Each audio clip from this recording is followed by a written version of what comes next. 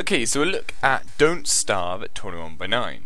There is a sad lack of native support for 21x9 out of the box. However, it only needs a quick settings document edit and you're good to go. Details on this are in the description. The main menu and in-game menus all scale to fit the screen. The background purple image that's behind all the text covers the entire screen, and the text all sticks nicely to the center of the screen so you don't have to move the mouse all over the place. The HUD scales correctly to the size of the screen, and its size can be changed in the settings if it's too small. The only drawback from this is that it can be a long way to move the mouse all over the screen. That's one caveat. But the benefit is this huge view into the world that you're playing in, and it gives a great sense of immersion, so that is a massive bonus.